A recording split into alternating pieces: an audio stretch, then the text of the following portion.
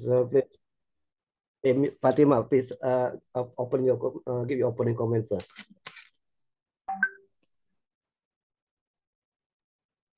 Okay, can you hear me, sir? Yes, I can hear you. Okay, Assalamualaikum warahmatullahi wabarakatuh. Good evening, everyone. So I'm here to, I'm going to lead the discussion about about the chapter 6, which is selecting employee and placing them in job. So in this chapter, we are not only going to talk about smart people when it comes to hire people, but we will also discuss that there are much more qualities that we need to consider. And I have prepared a few questions that we are going to discuss later on. So I'm going to ask the first question, and I will call everyone one by one to answer the question. Are you guys ready? Ready. Okay, for the first question, the study suggests us if we want successful employee, we should hire people who are both smart and conscientious. So please explain. Please let me know the differences between being smart or intelligence and conscientious. Also, which factor that you think is more useful and needed in a work environment. I think Fiona can help me to answer this if you want, Fiona. Okay, so being smart is about how much and how quickly someone could learn something new. It's not only about what someone already knows. And being conscientious is about finishing what we already start, as it is the person's responsibility, not about doing the right thing. And in my opinion, both factors are needed and useful in the work environment. Firstly, because the technology is getting advanced day by day, which might be able to give impact to the work system and mechanism later on. Therefore, being smart is needed because it means someone has this capability to learn much and quickly so that they can adapt better toward this change. Besides that, being smart followed by conscientiousness will be greater because someone will not only learn and adapt to things, it means that person will also finish what they have started. So every goal or objectives could be achieved. That is why, in my opinion, both factors are useful and needed as both of the factors complement each other. Is that all? Okay, thank you, Fiona. So I believe everyone here have heard about these two words more than a lot as well. But to sum everything up, I do agree with Fiona that both factors are very needed in a work environment. So we live in a world based on a technology, and in order to understand the fast-growing technology that we have now, of course, we need someone who is smart and someone who is working in organization. Then it's a mandatory for people to not only being smart but also being wise. So those traits also working together to balance things. So I mean, if you have a high AQ or smart, it can lead you to deeper into an unconscious life because smart people generally believe that they are right. So they strongly prepare their version of reality instead of considering other opinion.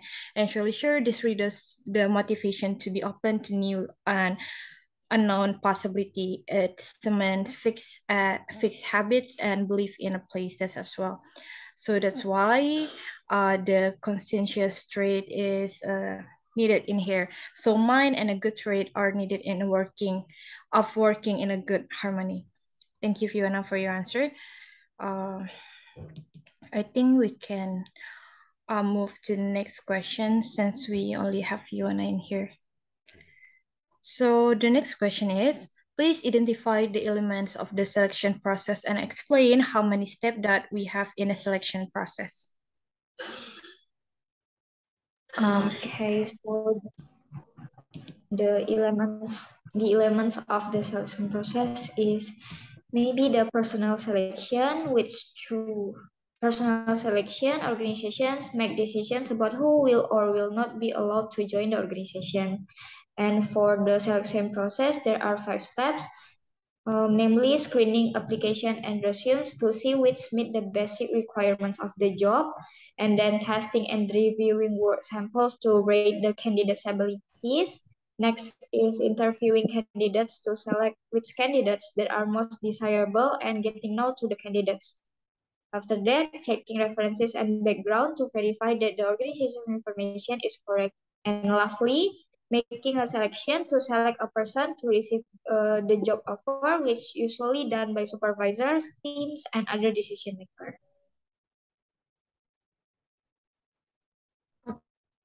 Okay, Fiona, thank you for your good answer. I think I have the same vision as Fiona, as I believe everyone here need to know the selection process that which consists of 56 aspect or steps. So in order to minimize error in employee selection and placement in the future. Thank you once again, Fiona. And then we can move to the next question, which is how does an organization decide which of the task placement that have been mentioned by Fiona beforehand to use and in what order? I have short answer for this question, where some organizations simply repeat a selection process that is familiar. If members of the organization underwent job interviews, they conduct job interviews asking familiar questions. However, what an organization should do is to create a selection process in support of its descriptions. That's all. Okay, thank you, Fiona, for your answers once again. And I think since I believe Fiona have understood this material quite better, I think we can move to the next one, which is define ways to measure the success of a selection method. Okay, so there are 5 measurements. First is reliability, which indicates the method is free from random error, so will result in consistent measurements. Then valid, which means that performance on the measure, such as test score, is related to what the measure is designed to assess, such as job performance. And then um, the valid is divided into 3 more categories, which is criterion related validity, which shows a correlation between test scores and job performance scores. After that, we have content validity, which shows consistency between the test items or problems and the kinds of situations and or problems that occur on the job.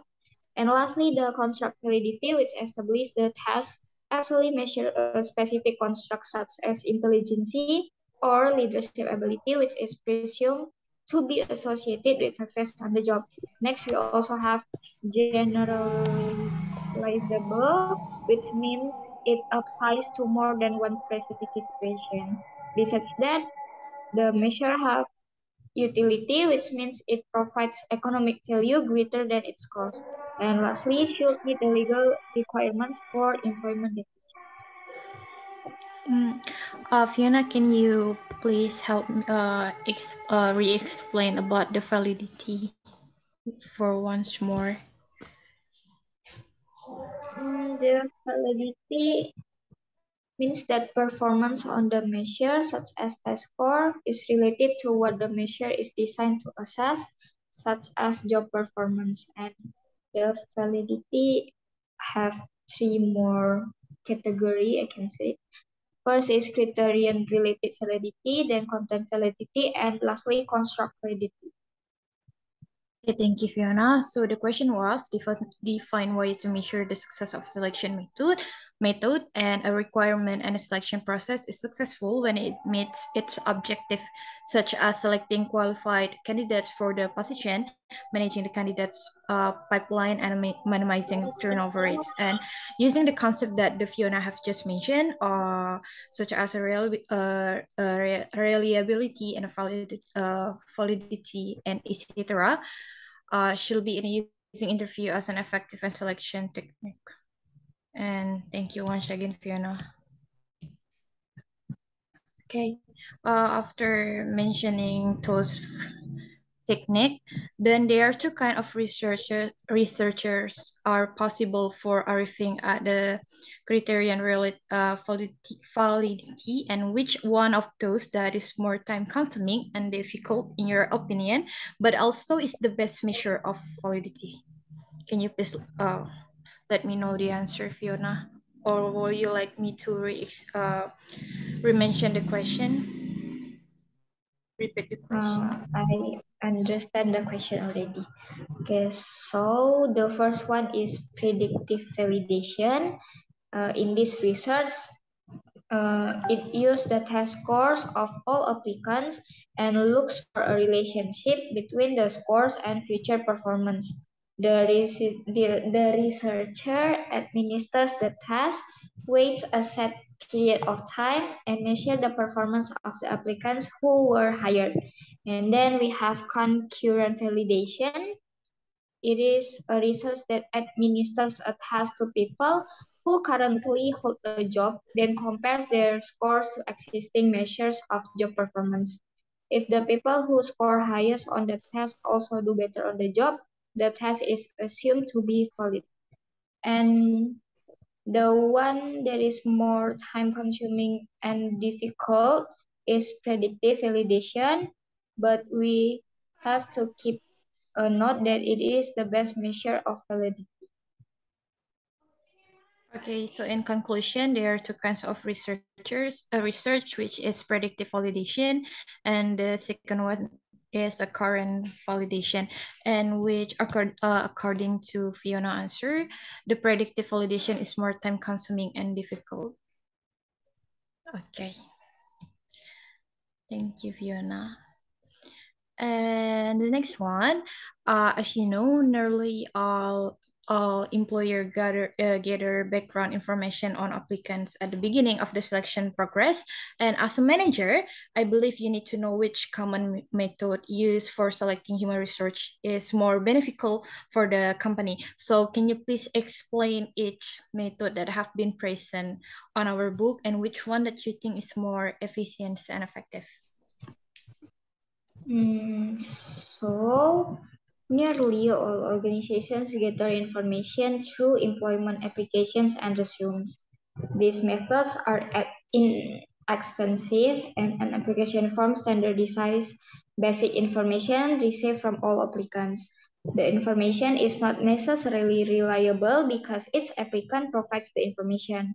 These methods are most valid when evaluated in terms of the criteria in a job description. References and background checks help to verify the accuracy of the information. Next, employment tests and work samples are more objective, and to be legal, any test must measure abilities that actually are associated with successful job performance. Employment tests range from general to specific. General purpose tests are relatively inexpensive and simple to administer. Tasks should be selected to be related to successful job performance and avoid charge of discrimination. Lastly, interviews. It is widely used to obtain information about a candidate's interpersonal and communication skills and to gather more detailed information about a candidate's background. Structured interviews are more valid than unstructured ones. Situational interviews provide greater validity than general questions.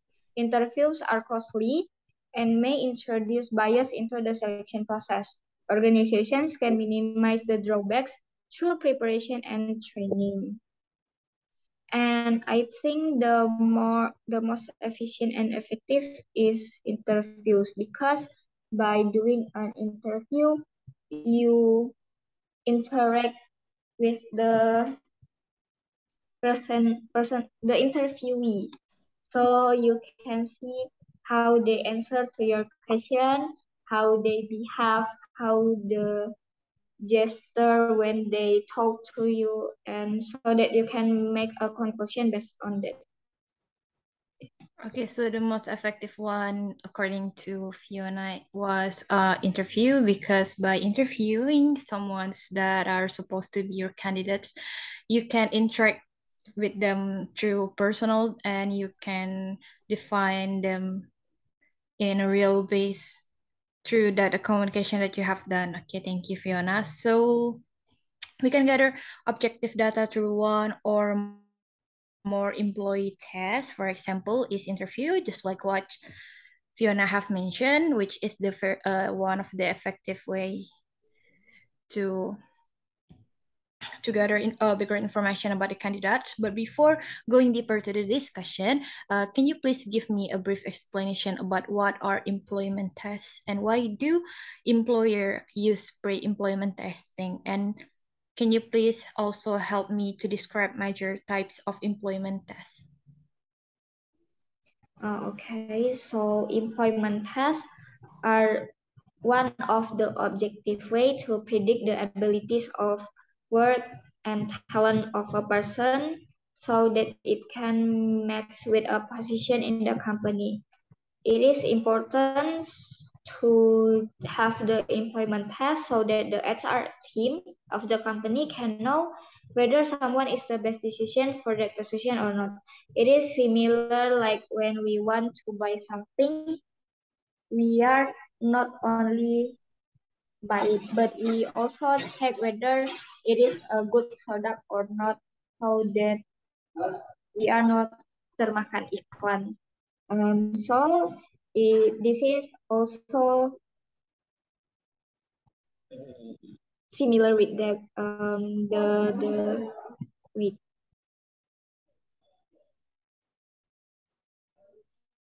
I continue. Um so the HR team can finally make the best decision about someone that will be the worker or hold a position in the company.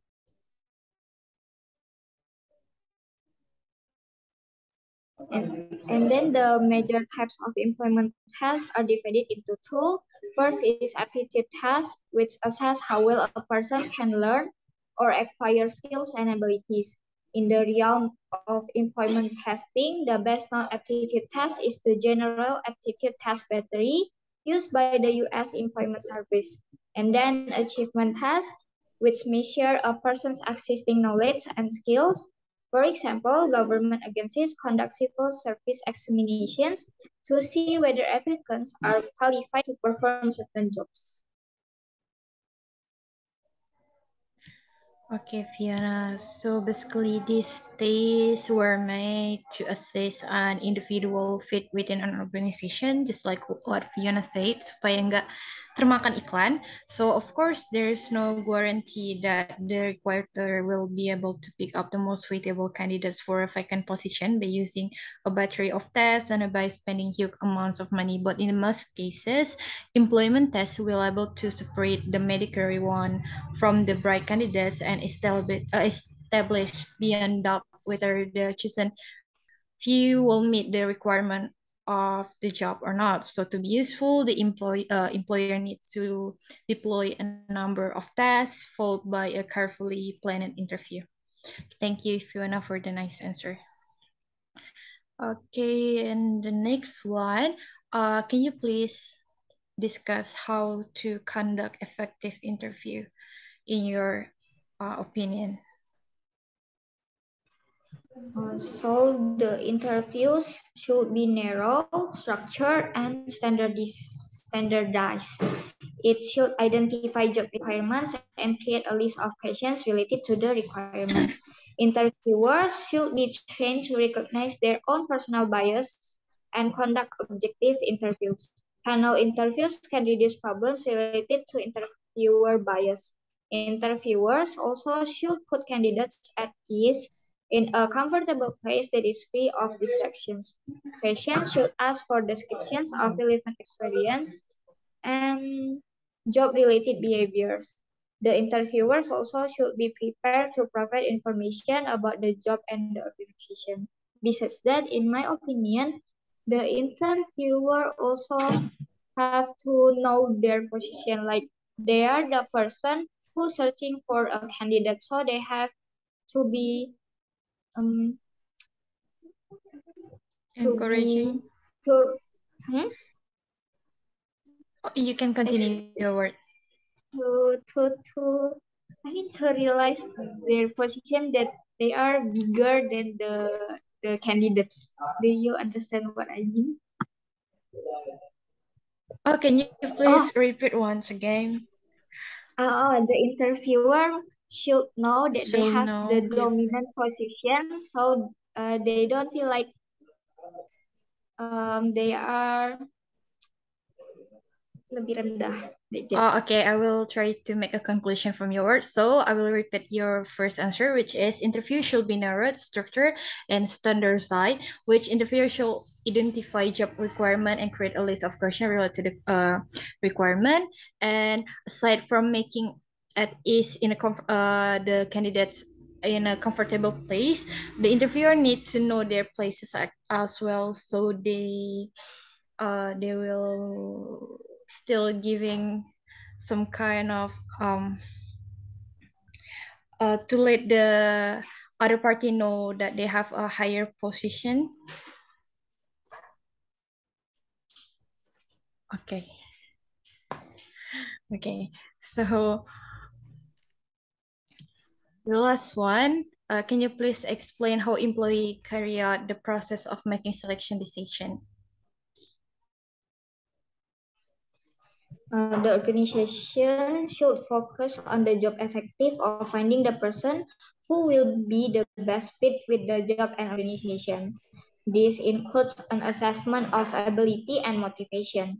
Decision makers may use a multiple hurdle model in which each stage of the selection process eliminates some of the candidates from consideration at the following steps. At the final stage, only a few candidates remain, and the selection decision determines which of the few is the best fit.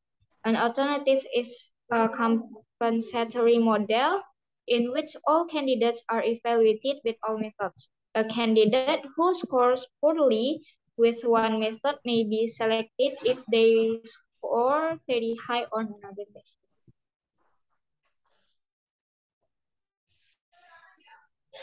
Okay, Fiona, thank you for your answer. I think that's all from our discussion, and thank you so much for Fiona for answering all the questions that has been given. Um, but before that, can you please help me to make a conclusion of what we have been discussed before?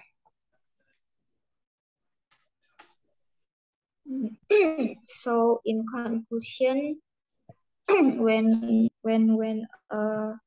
we want to hire someone, we should considering many factors. Maybe from the first thing that we already discussed before about being smart and conscientious, we need to see whether the candidates have that factors in them or not. We also need to familiar with the steps in the selection process so that if we understand it clear and better, we can conduct the selection process in very better and efficient way. Very effective and efficient way. Besides that, we also can use several validity tasks, which is either predictive or concurrent validation. And also, we need to focus on the job objective to finding the person that will be the best fit with the job and organization, so that we have to be careful and not in a rush when we decide something. That's all.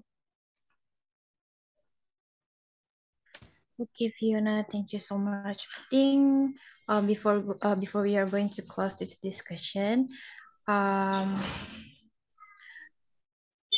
I think hiring decision are about finding. We have discussed that hiring decision are about finding the people who will be a good fit with the job and the organization. And this discussion will help us to familiarize with us with ways to minimize error in employee selection and placement. And we also have discussed that it started by describing the selection process. Fiona have explained it before, and how to evaluate a possible method for carrying out the process. And it then takes an in-depth look at the most widely used method, application and resume, employment test, and interview. Also, we also have discussed about why is the employee we also have discussed why the employment tests are important and the types of employment tests as well. I think that's all from me, and thank you once again for Fiona and Sir Adi for letting me to lead the discussion today. Assalamualaikum warahmatullahi wabarakatuh. Waalaikumsalam warahmatullahi wabarakatuh. Okay, it's good discussion. Even only there are only 2 people involved in the discussion. So yeah, I think the topic has been discussed very often. Yeah, so every company needs people. So when they need people, of course they must do selection. Yeah, select the people, and of course you need the best people. Yeah, yes, as been said by FATIMAH, so you need smart and wise people, so that yeah, smart what? Smart, yeah, not clever. Yes, clever and smart is different. So yeah, everyone needs a smart people. Yeah, smart people and good people with good conduct, so that with good conduct. Yeah. So like so the people must have emotional question and intelligence questions, right? IQ and AQ, right? And also spiritual questions. So there are 3 things that people must have. The first IQ, AQ, and AQ, right?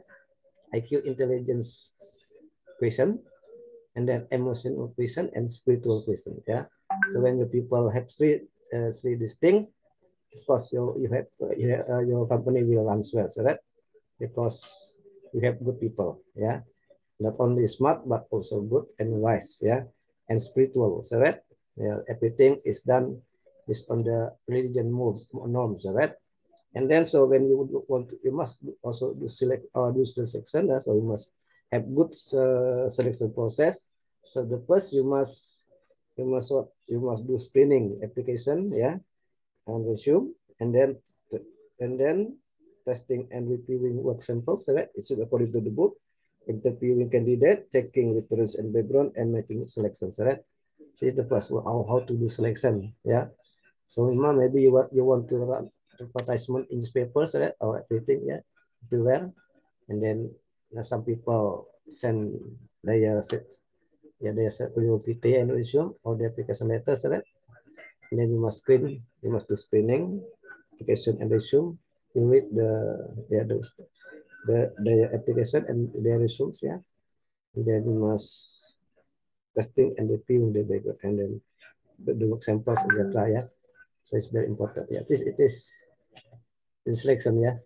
So someday, I want to ask you, which is better to have people from within or from outside? Do you want to get your people internally or externally? It is better internal source or external source to get your people to fill the position in the company. To what? Is it would you prefer internal source or external source to get the people fulfilling the position? I think we could combine the 2, external and internal, because with the internal one, we can conduct information that will closely related to the job from inside of the company. But from the external one, we also can gain new and fresh candidates to fill in the position. Yeah. So we can combine the 2 sources, in my opinion. So the strength of the internet, yeah, please. In my opinion, I think it's more cheaper and faster to recruit recruit staff internally than it is externally. As it, I think by filling the vacant job position by the internal staff, it also can be reward for them that have already worked with us before. And we also know what kind of people that we have already faced right now, and we can see their loyalty more than the external one. Okay. Yeah, so that's right. So both of answer are right. Yeah. So some company like to have internal recruitment and some others like to have external recruitment. Yeah. But at the strength of the internal, so we have know the conduct, yeah, of the people. Yeah. Because we open meet the people, yeah, in our company, so that so we have known the conduct is the strength and cheaper, so that inexpensive, so that because we have not everything, so that but still it's more, yeah, it's more expensive than internal, yeah. But if we want to get new insight, yeah, you had better to do external recruitment, so that when you have internal recruitment, you will get new insights, so that from other people, yeah. Is the strength of the external recruitment. Okay, where is Alexa?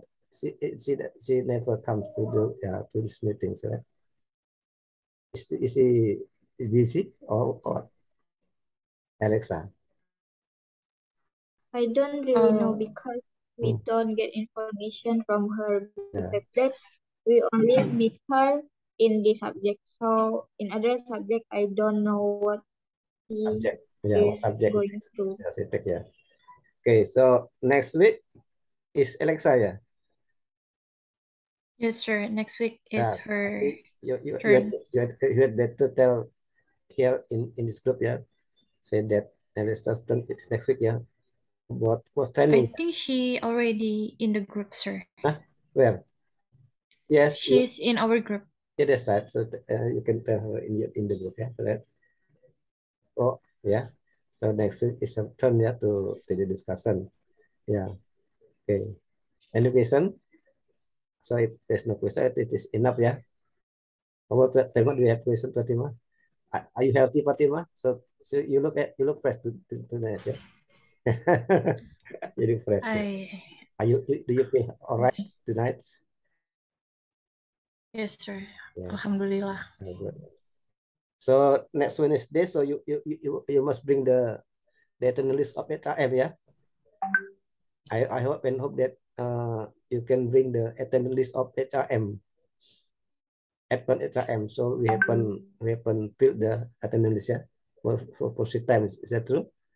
Yeah. So on Wednesday we can write we can fill the attendance list of HRM. Okay. If there's no questions, so I think that's all. Thank you very much. Yeah. There are only 2 students coming, but this is okay. Yeah. It's good. Yeah. And the discussion runs very well. Yeah, so I think thank you very much for coming. So I hope and hope that this discussion can benefit all of us here. Yeah, you can take the advantage of this discussion. And someday you have a company, you can implement this theory of selections, yeah, right? And how to place your people in your company. Okay. Okay, thank you. Sir. Good night. See you later next week. Yeah, with the chapter 7 topics, right? Training. Okay, thank you. See you later. Thank you, sir. Welcome. Thank you, sir. Welcome. Good night. Have a nice rest, yeah. Have you had dinner? Have dinner? Have you had dinner? Okay, good. Yeah. Okay. I leave my room, yeah.